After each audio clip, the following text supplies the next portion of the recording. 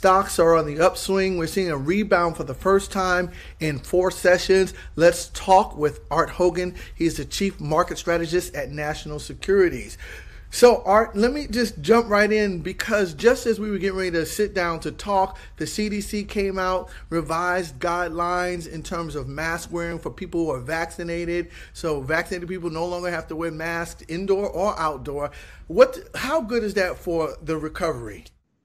I think it's really important for the recovery, and it's a psychological step to getting back to normal. I think that's one of the things people are looking at, is saying we're really getting closer, and I think that's important. I think another thing is this Colonial Pipeline got reopened, so perhaps we won't be seeing those lines around the block to get gasoline in parts of the East Coast here. Another good thing. But I think the most important thing in terms of today's rally really coalesces around the fact that we've been lower, not just for 3 or 4 days, but for the good part of 2 weeks. And a lot of that has been concerns over inflation. But those concerns tend to get exaggerated, and certainly the moves in markets get stretched. So I think we really got to a point, especially in the NASDAQ, where we're oversold.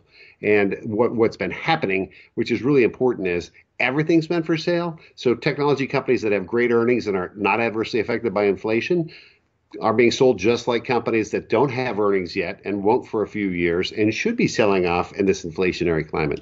So you brought up inflation. We got the PPI data today showing the biggest year-over-year rise since the series was changed in November, I believe, 2010. Yesterday we got the CPI data showing the biggest year-over-year rise in 12 years. So is it time for investors, especially these new investors, these Robinhood people, is it time for people to start inflation-proofing their investments?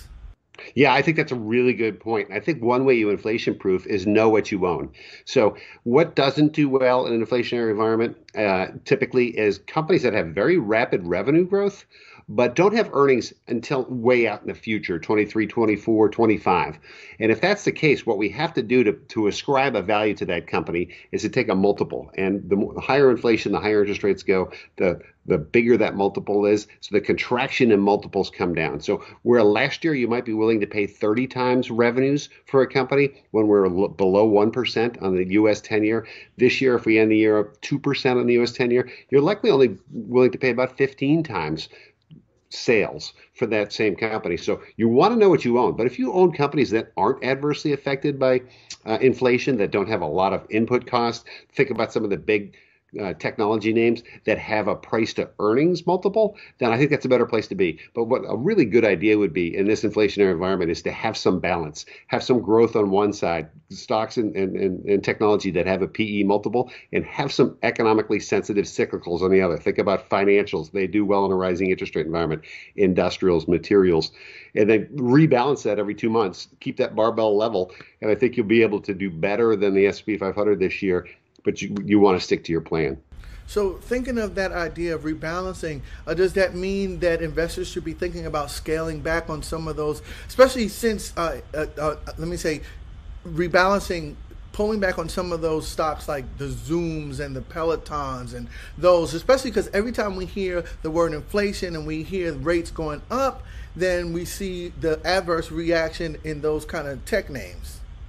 Yeah, you really do. And what that rebalancing really means is says you've got equal exposure, but you want to make sure your exposure is companies that aren't adversely affected by inflation, right? It's those companies that actually have earnings in the here and now, and you can actually measure what multiple they're trading at. And a lot of those names have come off with the rest of technology. But when you rebalance, what happens is, let's say right now cyclicality has been doing better than growth, and it has been, and you rebalance every 2 months. What you're going to be doing at the end of this month is likely selling some of your cyclicals and buying some of the underperforming tech. So you're actually you're selling high and buying low. You do that every 2 months. If you did that for the last 12 months, you would have outperformed the S&P 500 by almost 500 basis points.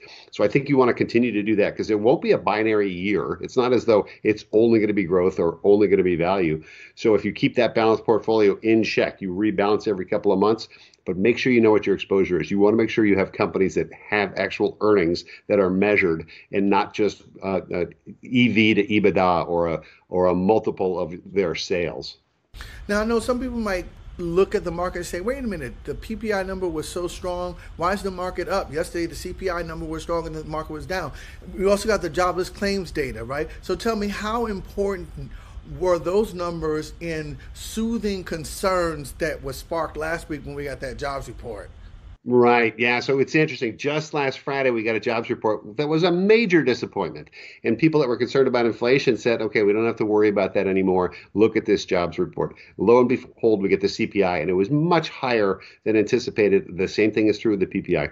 What's really important is not to look at that year over year number. So there's a very low base, a base effect.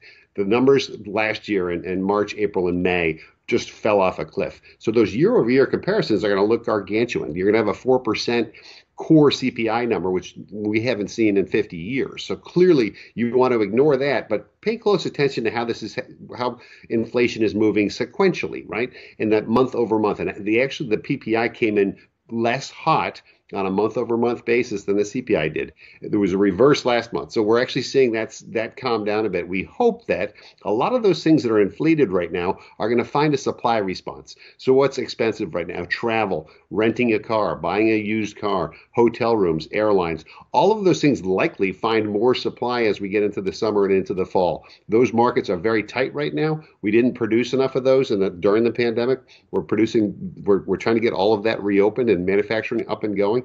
So that supply response likely will make these inflationary numbers start to roll over towards the end of the year and into next. All right, great. That's Art Hogan. He is the Chief Market Strategist at National Securities. I'm Conway G. Gittens, and this is Reuters.